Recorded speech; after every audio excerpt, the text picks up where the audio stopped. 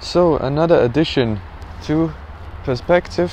So I prepared again something simple. There is an eyeball, an eye on the left, and it's side view. Okay. And then we lie this ruler, this tool that can measure angles, we lie it right in front of his eye.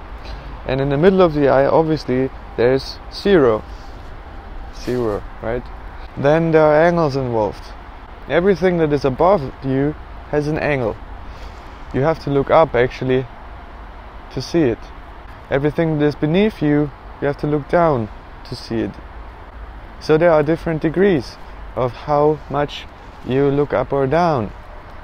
And if something is very far away, but it's above you, then it seems like you're looking straight, but actually if you focus on the object in the sky, you will have an angle that is not zero, but a little bit higher, maybe 10 degrees. So something that comes to you and is higher will be ascending, and the angle with which you're looking at this object, such as an airplane that is flying above your head and it comes to you, will be very minimal at the horizon, let's say 1, 2, 3, 5 degrees, but the further it comes to you, this angle will be increasing, right? Until it's right above your head and you don't turn your head, you just stay there and you see, okay, you have to look up 90 degrees, so you also have to move your head to make the 90 degrees angle. So you see there are angles involved. And with the floor the same. If there's a road underneath you and you have, for example, road signs on the side, like milestones or something, then you see that the milestone that you're looking at that is close to you has a very sharp angle, right? It's maybe 70 degrees that you're looking down because it's so close to you. But the further the road goes, and there will be a milestone at the end, like close to the horizon, and you're looking at it with an angle of about minus 10 degrees from zero, right, from your eye level. Okay, so things that go away from you but are underneath you will rise up, and the angle will be also decreasing. Okay, and things that go above your head and they are moving further into distance, this angle will be also decreasing until there is this zero, right? Your eye level, this line. So this is what I meant when I was saying in the previous video, I said the collapsing of angles is happening at the horizon. This is exactly what I meant. There is zero and there are things above that and below that, and anything has a certain degree to it. Any object that you're looking at has a certain degree to it. Very simple. That's how people also measure stars. You know, they use a sextant and it's measuring angles. And through these angles, people can navigate at sea. But nowadays, they don't do this anymore. Maybe only a few will do it, because usually what they're using is GPS. But in the earlier days, they were using these tools to measure angles from the sun, for example, to measure the time, to measure, all kinds of things, distances and courses. So one other aspect about this is that each thing, each object, be it even the smallest of atom, you know, it has its own place in this universe. That cannot change unless you put energy to this, right? You have water, you have to heat it up so that it goes from being liquid to being a gas, right? So then the gas also, each molecule of this gas has its own place in this universe. There cannot be two things at the same place. So they are exchanging, interchanging, they might be bonding, creating a bigger molecule, but this molecule has its own place. Everything has its own place in this universe. Where you standing, I cannot stand. Where I am standing, you cannot stand, right? You would have to push me away to be able to stand where I am standing, right? Simple as that. So the same goes with our perception.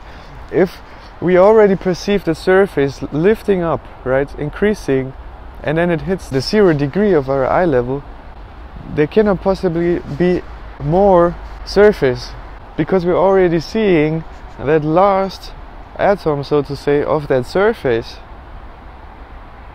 that is then about 5 kilometers away from us. Okay, that's like, to our vision, that's like the last atom that we're seeing, and we cannot see through this. It's not a transparent atom, you know. Earth is not transparent, air is, right? We can see the stars because air is transparent.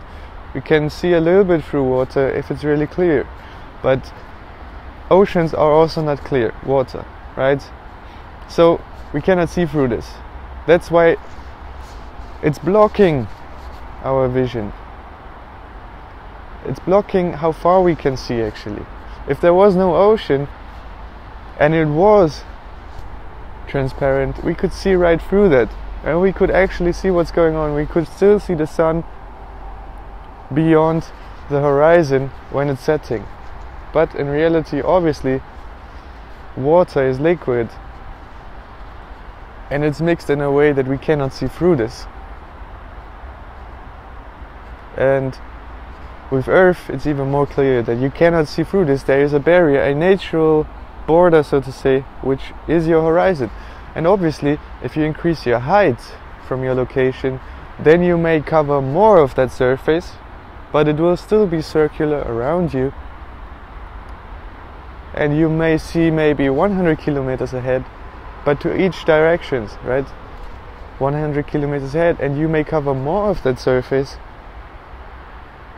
But beyond that, because of that angle, the collapsing of these angles, at the end of the surface that you can perceive still, which is then the horizon. And the only reason why you still can perceive that last atom at the surface here is because there is an angle, right?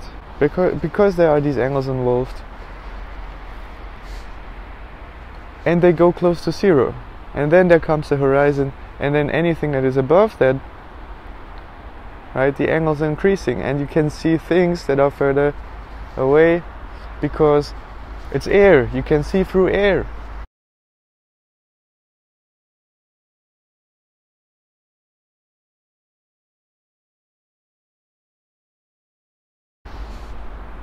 And a sun that is 10,000 kilometers away from you, you can still perceive, although it's so far, so much further away than your actual horizon is. Your horizon is just 5 kilometers away, but the sun may be 10,000 kilometers away, and you can still see it because you're looking through the air. But once it comes to that point of your horizon of these 5 kilometers, and it's hitting these atoms that come in between, the ocean is then blocking your view, okay? Or the ground, wherever you are witnessing the sunset.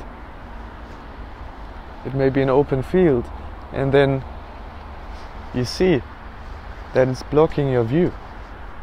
You cannot see through this, and that is why you perceive it as if it's going down, when all it does is just turning above our heads at the same level, making these circles throughout the year. And that is what creates this illusion of sunrise and sunset.